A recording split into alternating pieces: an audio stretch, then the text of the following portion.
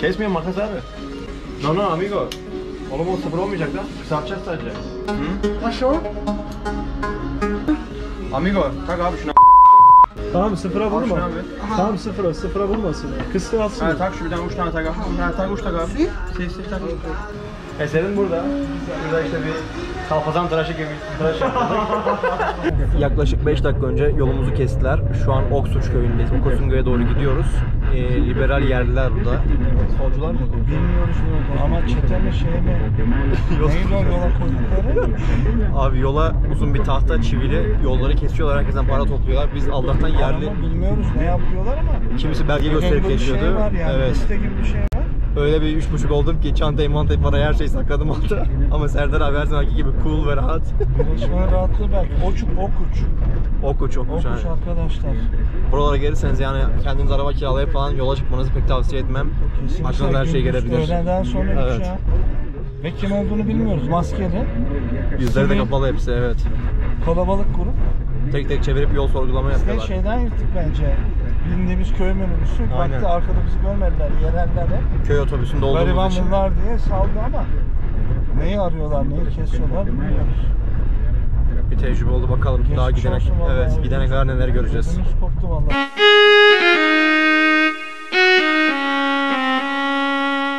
Günaydın Serdar abi. Günaydın. 2 günlük Palenque sonrası MERİDA'ya geldik.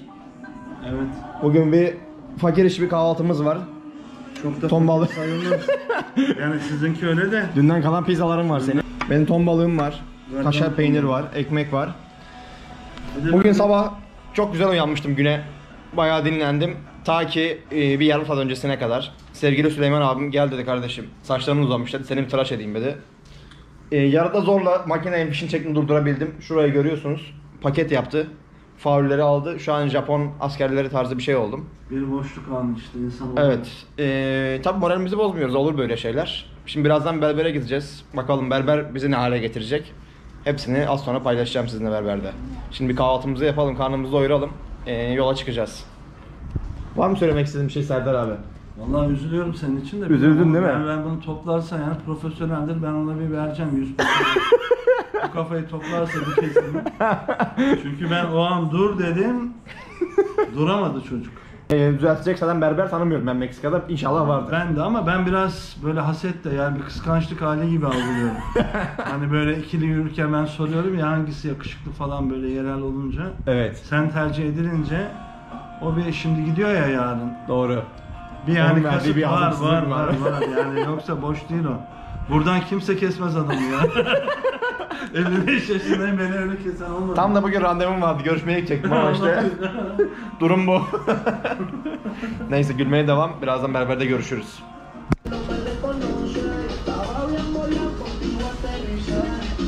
Hadi çıkamaz yok aslında. Geldik berbere, aday var gibi de olsun. Güzelce kırp kanka buraları, tamam mı bu? Ha, kısa yap abi. Süleyman abi memnun musun eserinden? Ense 10 numara. Şuraları söylemiyorsun. Orası nazarlık. Bu kadar güzelliği fazla yani. Saç çıkamıyor burada galiba. Saçları zaten terle yıkıyorsun.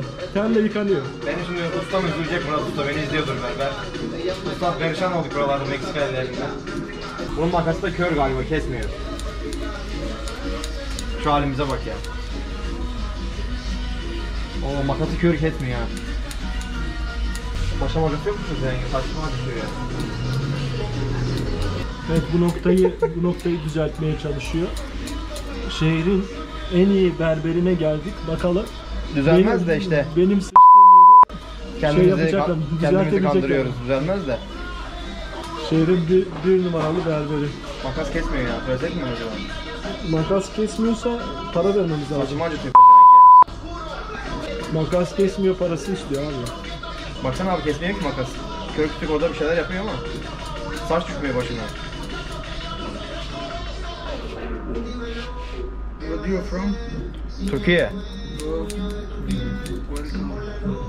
Gracias. Wow. Kesmiyor ki makası, baksana oyun oynuyor abi. Düşüyor mu saç başımdan? Ben görmüyorum ama. Düşüyor. Aha. Aha abi. Suçlusu.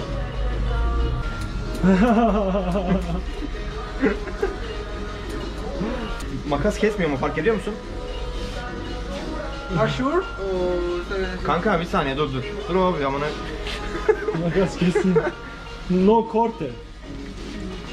Kanka? This. Kesmiyor makas abi. Benim acıtıyor yaz. Makas kesmiyor. Evet, sabahki Okay. No amigo. Oğlum o sıfır olmayacak lan. Kısaltacağız sadece. günahın neydi acaba senin? Vallahi bilmiyorum ki, suç işledim ya. Más corto? Arrolado? Ha, orayı kısa kesmeli. Kısa kesmese düzeltemez. Si. Sí. Okay. Kesmeli abi. Puro tijera? Amigo, tak abi şunu amına. Tamam, sıfıra Al şunu vurma. abi. Tamam, sıfıra vurmasın. Kısa alsın. Ha tak şu bir tane uç tane tak abi. Ha tak uç tak abi. Si? Si tak. Ver bu çayı Tamam, abi. tamam, vur. Dövmeli. Vur hele vur bir daha vur. Bir daha vur. Gel. Vur devam et. Adam alıyor, çılgın alıyor. Sen hem kısa istemiyorsun hem... Está bien. Sí. Si. Okay. Geldi. Düştüğümüz hallere bak ya. Saçları çok kıymetli. 25 kilo tıraş olacağım, erteliyorum. Vermelere güvenmediğim için. 25 günün sonunda trajik bir olayla karşılaştı arkadaşımız. Sabah faullerinin yok olduğunu fark ederek uyandı. Kafka'nın Dönüşüm romanındaki gibi bir böcek gibi uyandı. İnsan olarak yattı, sabah böcek olarak Japon uyandı. asker olarak uyandı. İlk iş, günün ilk işi berber bulmak oldu. Yavaş adam olmaya başladı saçı. Yok bedel. Aynen. Buralar abi. Buralar ne yapacaksın? Puedes borrar. Ne yazdı? Gerisi mümkün olmayacak diyor. Tamam lan, ne yapalım? Eşitleme bir şey, sıfıra vurmam lazım diyor. 2 hafta idare edeceğiz şapkayla. Şu düştüğümüz hallere bak ya. Sevgili takipçilerin kararı versin. Oldu mu olmadı mı? Valla Oldu mu? Oldu. Güzel oldu mu? Olmadı. Evet, kurtarmaya çalışıyor ince bir operasyondan. Elinden geleni yapıyor. çok kurtarılacak bir hali yok da. Yeter oğlum, kazıdığından iyice. Merida'nın Meksiko'nun bir numaralı kuaförü. Kısaltmış mı göremiyorum ben. Anlamıyorum bir şey ya burada. Abi sen çok kısaltılsın istemiyorsun ki zaten. Hacı amca tıraşı istiyor. Işık gözüm oluyor, bir şey gözükmüyor. Hacı amca tıraşı isteyince de bu kadar istiyor. Ben sana çukur tıraşı yapacaktım sabahın köründe. Görevimiz İdris babamız. Skin fade, zenci tıraşı yapacaktım. Kabul etmedi. Ondan sonra Meksikalı abinin eline düştü. Neyse, güzel duruyor kardeşim. Hayırlı olsun. Neye bakacaksın abi? Eserden mi bakacaksın? Eserin burada. Burada işte bir kalpazan tıraşı gibi bir tıraş yaptırdık. Bir ara Ümraniye satıyorlardı. Tam bir kalpazan tıraşı oldu. 100 peso da para var. Hadi gidelim. Kanka, muchos gracias. Tıraş olduk, şimdi şehir merkezine doğru geldim. Burası Merida'nın meydanı. Hemen burada bir Merida yazısı var. Bütün şehirlerde anlattığım gibi artık çok girmek istemiyorum açıkçası kilisenin içerisine falan. Hemen sol tarafta Merida Kilisesi bulunuyor. Onun yanında belediye binası. Burada bir Meksika bayrağı var. Böyle devasa bir meydan. Merida, Yucatan eyaletinin başkenti, 900.000 nüfusu var. Burada yaşayan sadece 2 tane Türk aile var. Bir tanesi Okan. Bir önceki videoda izlemiştiniz Okan'ı. Gelirseniz kendisiyle irtibat kurabilirsiniz. Size yardımcı olur elinden ne geliyorsa. Çok iyi bir insan. Bizi çok ağırladı, sağ olsun. Kendisine bir kez daha teşekkür ediyorum buradan. Ufak bir şey burası. Merida'yı sadece eşsiz kılan işte Chichén Itzá. Dünyanın şu an 7 harikasından bir tanesi olan Chichén Itzá piramitleri. Onu da bir sonraki videoda göreceksiniz. Chichén Itzá piramitlerine de gideceğiz.